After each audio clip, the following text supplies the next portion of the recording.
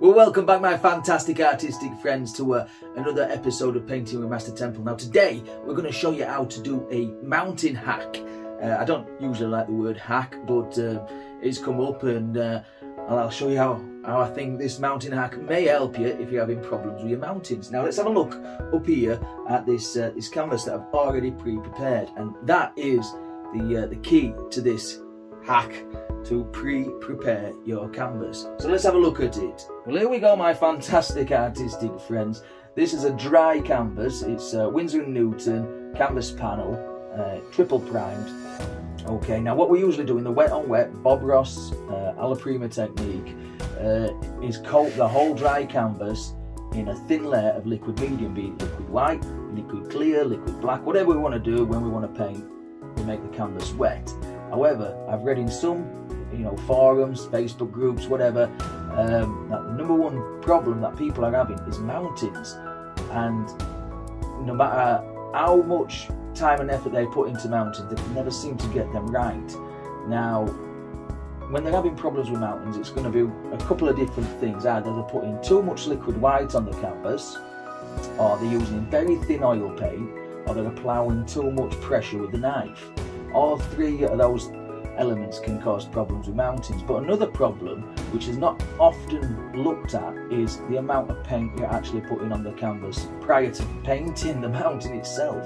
So if you think about it, liquid white goes on, that's one layer of paint, and it doesn't matter how thin it is, it's still on there, okay? Then you might paint the sky, that's another layer of paint. Then you might paint clouds, let's say, another layer of paint. Then you've got to paint the black undertone of the mountain, another layer of paint. So before you've even got to your highlights and shadows, you've got several layers of paint already on the canvas. And I want to try and eliminate that and make it a little bit simpler and easier for people.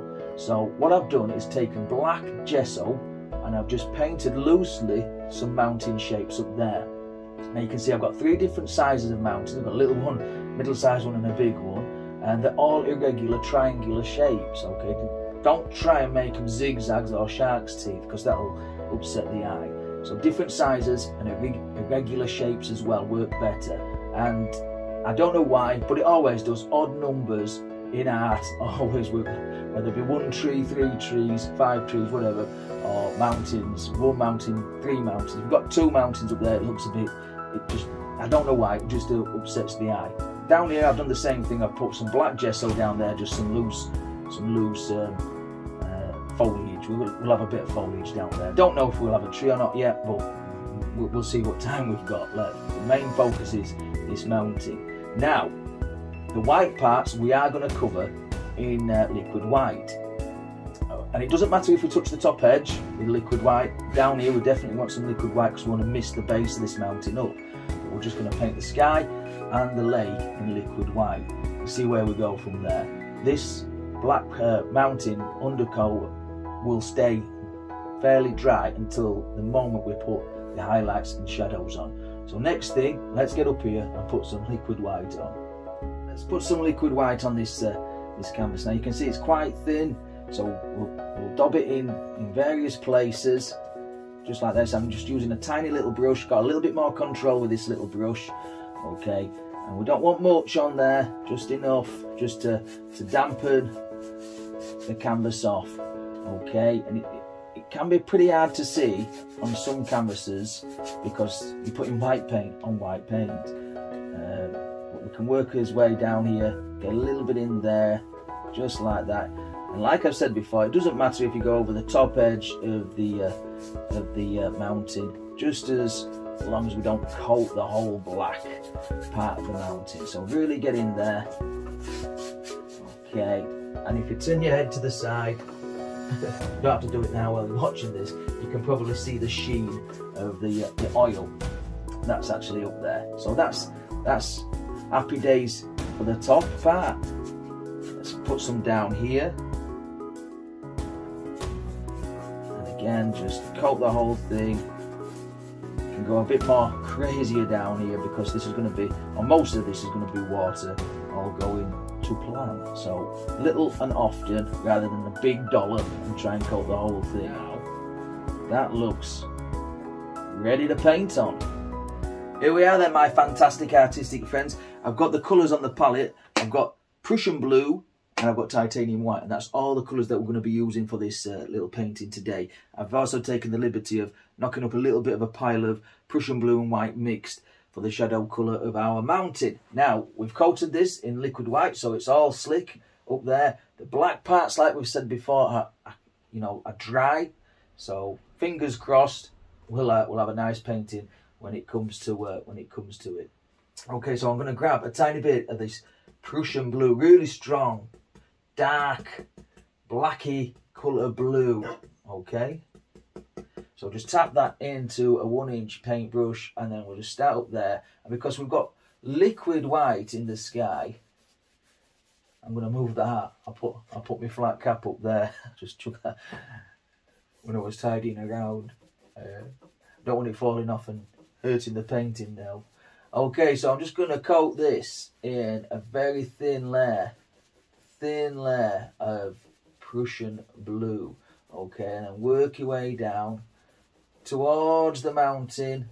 Ease up on the pressure with the brush, but go over the mountain.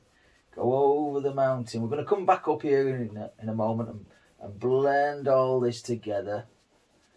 Move the paint about, so we'll take the brush strokes out at some point, but just go over the mountain. You won't hurt it. You'll be still able to see the mountain, the blackness underneath. Okay, and then just coat the whole thing. Maybe grab a little bit more paint if you need to, but if you do, just start up in the corner again and then work your way down. Okay, and then just like so. So really get in there, and then we're going to come back with a big brush. Okay, make sure it's dry, and I'm just going to blend this all together. So really get tough with this. Really get tough. We're going to put a couple of little tiny clouds up there, but nothing too strenuous today. It looks like a gloomy mountain scene. Now you've seen me paint mountains no end of time on this channel and on previous channels that I've worked on. So there's nothing new there with painting mountains. But this black up here I think will be a nice little hack.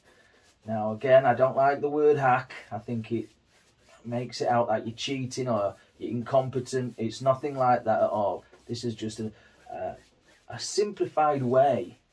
And why make life hard for yourself? Why make life hard for yourself? Okay, so now we've got this little mountain in the sky. We said we're going to put a little cloud up there, so all I'm going to do is let's grab, in fact we'll grab this little brush here, whatever this one is, and we're just going to, this is a little blender brush, but we're going to tap a little bit of titanium white on there, and you can see where we've got breaks in the sky. Why don't we just use that to our advantage? So just a little bit of a cloudy shape. I don't want to go mad on the clouds today, but just enough just to give a little bit of variant in the sky. Okay, just like that. Take that away, grab a clean dry one. Okay, it's a different brush, same brush but it's different. Okay, and just turn the base of that cloud and then just fluff up. Now you could do this with any brush you've got. It doesn't have to be one of these, I think the goat hair, I've forgot the name of it now, it's either pony hair, goat hair or something like that. Okay, and then we've got a nice little cloud up there sitting in the sky. Let's put another one in just where we've got that going. So again, just this is the one with the paint on. Okay, so that's why it pays dividends to have a couple of different brushes, you see. Okay, we'll pop that there and then just maybe come around there. I don't want to touch that top mountain, you see. I just want to just tickle that out there. I don't want to touch the mountain if I can help it. Of course, if you do, you do. No problemo. Nothing we can't fix or sort out. Okay, and then just stir the base of that up and then fluff up gently, fluff up, and then just gently go across, take out all the brush strokes, tap marks, just like so. So that's the sky complete. Okay, down here where we had the liquid white, just make sure that the liquid white is on there. It is, because it's one of those days where it's unseasonably hot. Okay, and being canvas panels, they can sap your liquid white in a heartbeat. Okay, so we've got liquid white on there. I'm just going to take the same colour, Prussian blue. Okay, on the 1-inch paintbrush. Now you've got a 2-inch, use it.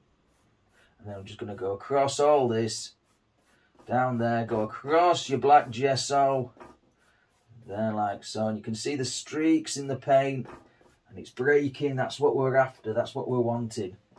Okay, and again, come from this side and just pull very little liquid white on there. You can always come back and add some more if we need to. Okay, and then just like that, go across the whole thing. And then again, with this big brush that we blended the sky with, we're going to do the same thing. We're just going to go side to side. Okay, side to side, and that little light spot right in the middle will remain. It will remain our friend. Make a nice little watery area just there, just like that. Now that looks quite varied already. I'm liking it, I'm liking it. So dryish canvas. Okay, down here is bone dry, up there is bone dry. That's what we're after. Okay, now I know true Bob Ross alla prima wet on wet painting fans might not enjoy this kind of painting, but hey, we can do whatever we want, yeah? We can do whatever we want up here. Okay, so there we've got it. We've got a nice little lake. Right, so with that said, set that brush down, get rid of that brush, get rid of the tub of the liquid white before I kick it all over myself again. But you guys never saw that. Okay, so I'm going to take the little palette knife. Okay, now it looks like there's a lot of paint on there. What I did is I primed these palette knives with primer, so that stop all the glare of the lights. So, but it's obviously wearing away. So don't think I've got a dirty knife. It isn't. Okay, so I'm going to take a little scrape of, so pull it out flat, and then I'm just going to scrape in some titanium white. Okay, very little paint. Again, do it again. Scrape in some light. A little roll of paint lives right on the edge of the knife, and that's what we're going to use. Okay, we said we didn't know which one's going to be in the foreground, so but we'll try this one first, and then we're just going to touch on and then just allow that knife to do the work. Do not put any pressure on this at all. Like you almost want to drop the knife, you're holding it that light. So just go on there and then just straight down, almost flat to the canvas. It breaks, and it breaks easy because the paint is very thin. In fact, we've got no paint on there at all. Okay, no liquid white, no liquid clear. Okay, let's go on to this bigger one. Okay, start at the top. Allow it to break. Allow it to break. And again on there, just like that. Now, very little pressure. We spoke about this before. If you plough it on too much, okay, you're going to end up, I'll show you. If you put it on there and really put it on, you're going to end up with really big, flat, white areas, and we don't want that. Okay, what we want is for the paint to break. Okay, we'll have to sort that out at some point, but we'll do that. Okay, allow the paint to break. There, come down the mountain. Think of the angles. Now, I don't like that straight edge, but we'll sort that out when we put the shadows on. Okay, let's go on to this little tiny one. Just there. Okay, and then just go like that. And allow that to break as well. There, look at that. You can see the breaks in the paint already. It's working, it's working, it's working. Okay, let's get some of that shadow colour. So this is just Prussian blue and titanium white. And we'll just come up here and we'll put some of this shadow colour in. Okay, if it's too, let's make it a bit paler. If it's too dark, or it mixes in too well with the sky, make it a bit paler. Okay, just like that. There we go. You can see that a little bit better now. And then come down there. Again, just allow the paint to break and create all kinds of little nooks, crannies, all kinds of little things in there. Just like this. Now, doing it this way, we may be pushing this one backwards, so that's all right. So let's push this little one back. Okay, so we're coming there and down. In fact, I'm going to get the big knife. Too slow, that one. The big knife. And then just working there. We don't know where we're going with it. Holds a lot more paint, you see, the big knife. It's all about what you're used to, what you're wanting to work with. There, like so. Let's go on this one. And there. Straight down. Like so, like that. Okay, we don't know what we're going to have there, but we're going to mist it up anyway, so. And then, let's go across to the other one. Let's create a nice big mountain reflection there. Just down, gently come down. And we'll work on these ridges that I was talking about before in a minute. But again, just allow that to break. You can see the black that's in the background breaking. And creating all kinds of little places where the old mountain goat would live, yeah? The old mountain goat or eagle or whatever lives up here. Yeah, like so. And just pull that down, work it down there. Okay, clean the knife, let's get some reflections. Sorry, let's get some more white for some highlights. Come on down, put your teeth back in, man. Okay, now we can come down here and we can bring this around like so. And then we'll go again on this side, just work on that. There we go. Nice mountain that comes down there like so. Put some white paint down there. Okay, let's go on to this one. And then we'll just work this. And again, we talked about irregular shapes. That's exactly what we want on this straight edge here. So we don't want one regular line. We want it irregular. Okay, and if you get a tiny bit of blue, that's all right. That's okay. Irregular, triangular shapes. And these knives just absolutely do wonders for that. It's the shape of the knife, you see. And you work down. Let's just neaten that off. And then just fill this in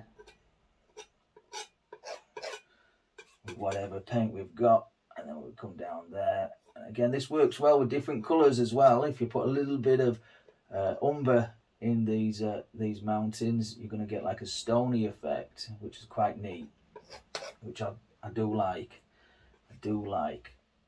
Maybe that comes there like so, and then we'll work on this one. Maybe the paint does need to be a bit thicker in places, down at the base where the snow would lie more comfortably.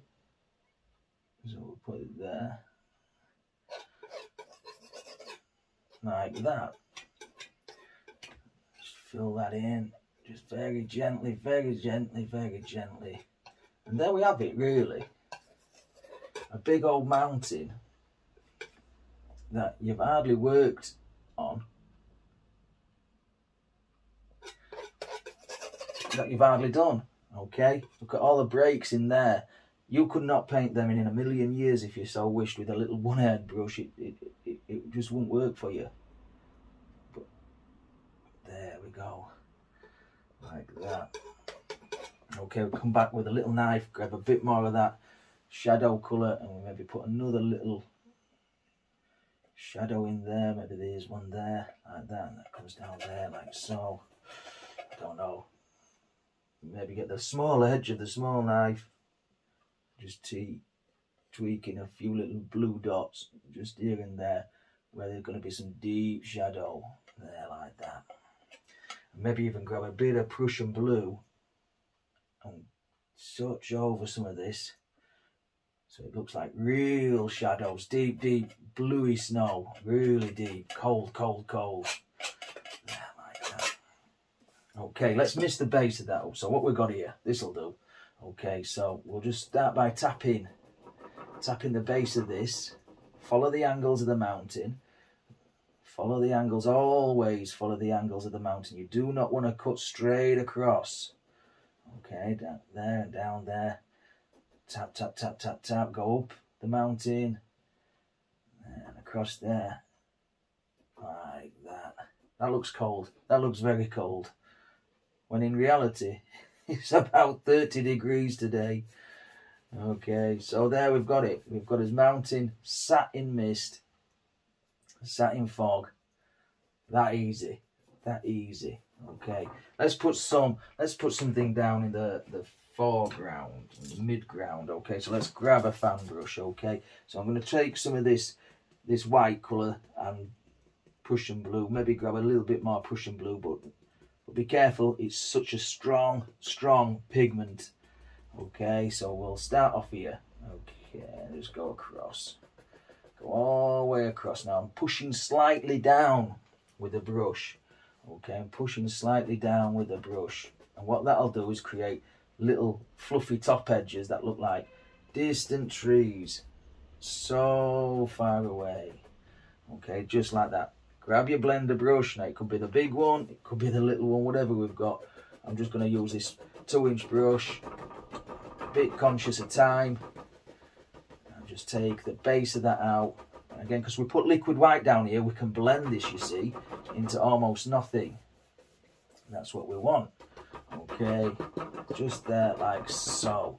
Let's grab this brush and take a bit more of that darker colour. Okay, so we've got a little bit of white on there and Prussian blue. And we'll come across here like that. Maybe up. Or maybe feather that out there. We don't know where it goes. Just there, like that. And then, because these are a little bit closer to us, we can lift up slightly. Now, you're going to have good eyesight to see these, so you probably won't be able to see it on telly, especially if you're watching on a little tiny phone. But they're there, and when you get up close and personal to these paintings, you'll see them. Just lift up slightly, and that's another little footle deep in a mountain range. Okay, let's tap this. In fact, we said we're going to have some water, didn't we? We better start thinking about painting some water. Okay, so let's wipe that brush, wipe it off, and then just go straight into Prussian blue. Okay, pure Prussian blue. Start here. That looks almost black, but it's blue. Come up there. You need this foggy area in between though, folks. There, like so. And what we'll do on this one is we'll pull straight down. Okay, just pull it straight down into that liquid white. Straight down. Where it's thinner, pull thinner. Where it's fatter, pull bigger. That makes sense. Probably not. Okay. And then again, we'll pull with this. Grab, grab and pull, grab and pull, grab and pull, and then gently go across there. We've got our instant reflections. I'm just going to lift straight up with some of this again. And we'll come back in with some liquid white. Put a tree on that one, eh? That one looks like it needed a tree just there. A bit of a bigger, stronger tree. Okay. Get some liquid white on the palette knife, and let's cut in our nice little water lines. Separate the land from the water. Okay, so start with the heel of the knife on the palette, and then just work your way around. And if it's coming towards you or going away from you, guide it with the front of your knife. Just about there, didn't we? About there. Okay, just like that. Get some paint on it down there, like so. So there we've got a little water line. In fact, take off most of the paint, and then we could even scrape in a tiny little bit of one back there. Just cut through the paint.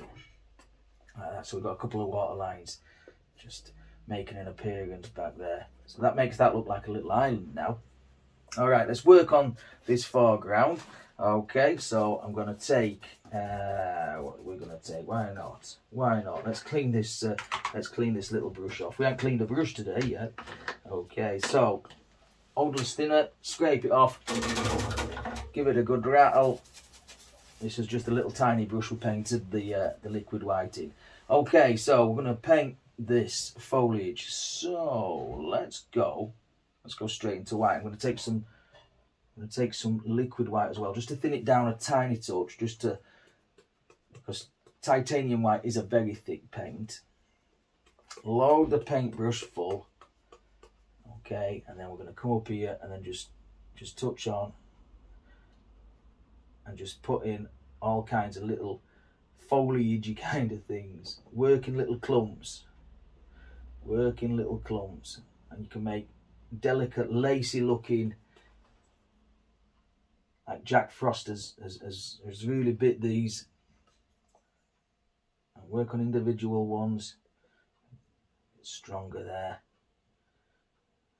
like so, there, like that.